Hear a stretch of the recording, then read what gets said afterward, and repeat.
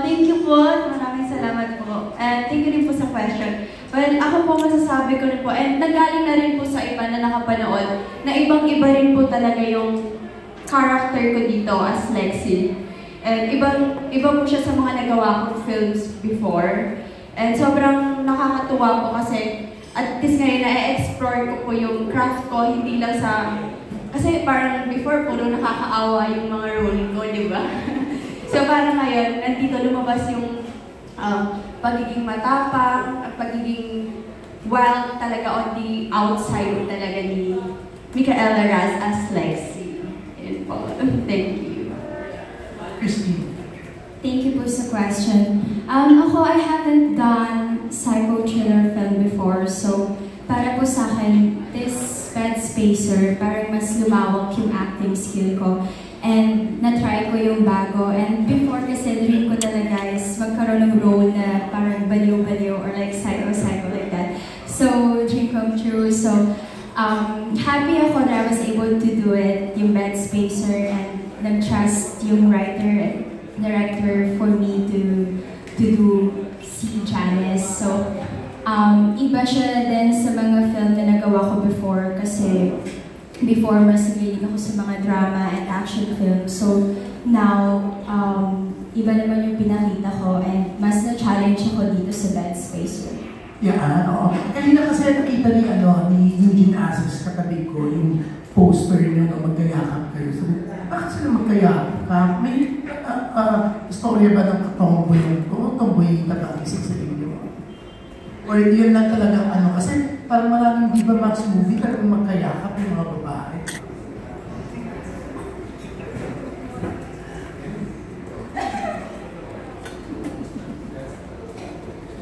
Yes po.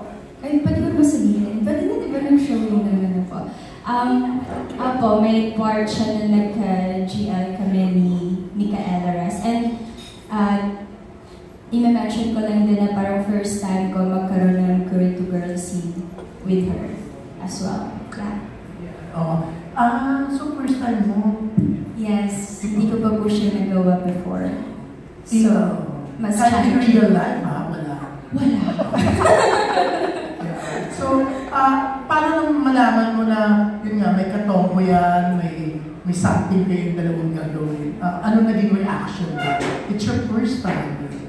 Yes, actually, hindi ako open before to do mga GL movies. But then, sabi ko sa sarili ko, why not to try? Kasi, ibang genre naman siya for me. So, iba naman yung makakasama ko. And for me, I would say na parang mas naging easy ako to work with the girl pagdating sa sexy scenes than a guy. So, yeah, I found it na mas easy to work naman pala with the girls. So, Mas easy to work with the girls. Ang bongga ng tinahid mo. Pero ba't may palit ka ng manager na girl? Ano po? Di ba, iniwanan mo na yung manager ng girl? O mas easy to work man? Sorry, I won't gonna answer any questions that aren't related to our film, so I hope you respect that. Thank you. Naranasan ko na po nung college po. Saan? Saan ka nag-bed space? Malapit po sa school namin sa Tarlac. Sa Tarlac. Bakit taga-saan ka? Tarlac po. Tarlac. Pero, ang bongga, di ba? Tarlac ka, nag-bed space ka sa Tarlac. Pero taga-barrio ka ba? Malayo naman sa school? Bakit nakistay lang po ako dun sa... Sorry? Nakistay lang po dun sa malapit sa school. Kasi tambayan po, ganun. Gusto mo lang pala tumamay, kaya nag-bed space. So, the answer, the girl next to you? Micaela. Micaela. I'm sorry. Ayla pala. Hello! I'm here. Ako po, college. Yes, naranasan ko din po. And then... Saan? Dito na po sa Manila. Kasi I have a province din po. Sa province ka before? Yes. So, dito ka sa Manila, which part? Sa Vito Cruz po. And then, doon... Lasal ka? Yan pa ako ng-bed spacer. Lasal ka? Ha? Lasal? No. Saan school mo? Malapit lang po din sa Pasay. Pasay, private school siya. And yun po, Bermas, pwede naman ako. Para ayaw mo yung banggitin, hindi mo kang maganda ka.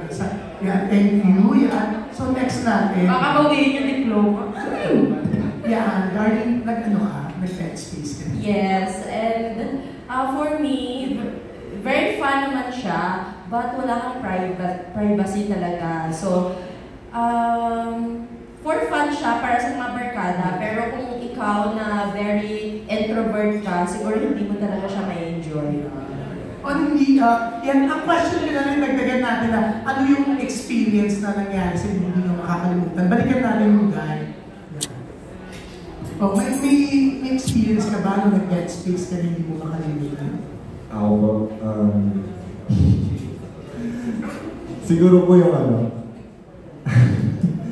nung nakipag-sex po ako habang nandun yung kaibigan.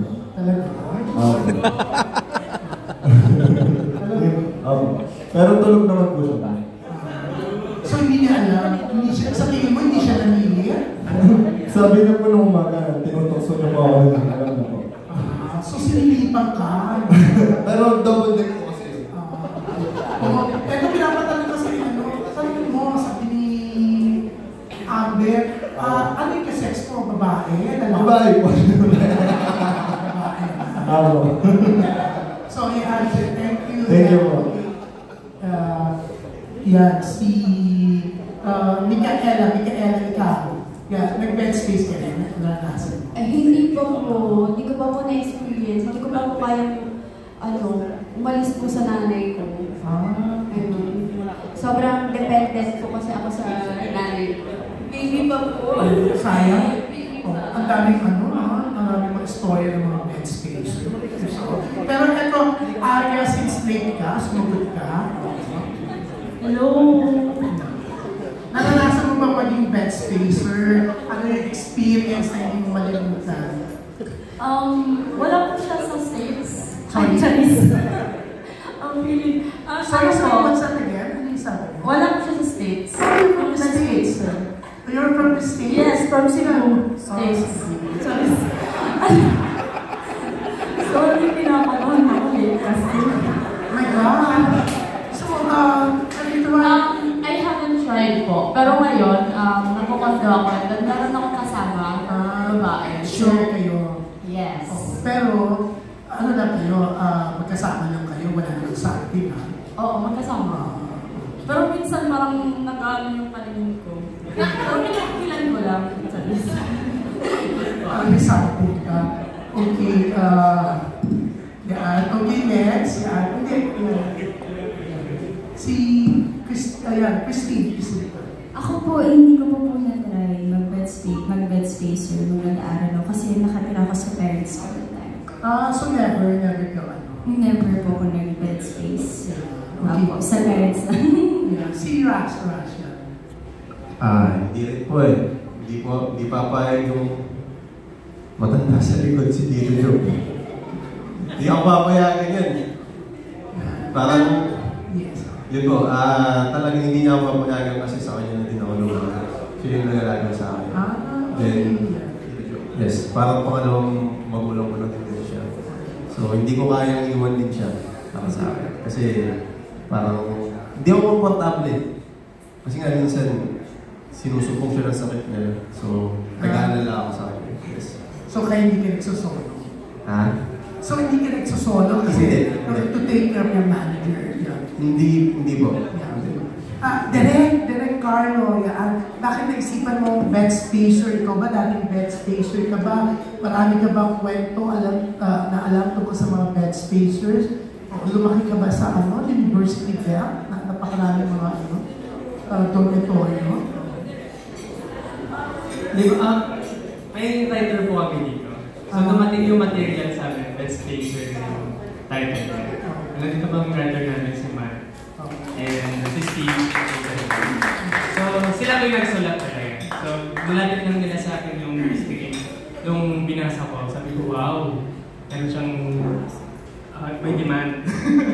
May dinademand yung script. Challenging siya. Marami siyang mga binubuksan na mga pintuan, mga opportunities para ako bilang isang director kasi trabaho namin mag-interpret read ng script. Sabi ko, napaka-exciting naman ng script na to kasi dami namin pwedeng puntahan, dami namin pwedeng explore. And hindi rin ako masyadong nakagawa before ng mga psycho-thriller, yung pinapasok ko talaga yung mental state ng mga characters. So sabi ko, nabilib ako dun sa unang reading ko pa lang ng script, nabilib na ako, and sabi ko, sige, I want to do this film. It's really challenging, and for sure it's going to make me grow then as a filmmaker. So, ayun, excited ako. So,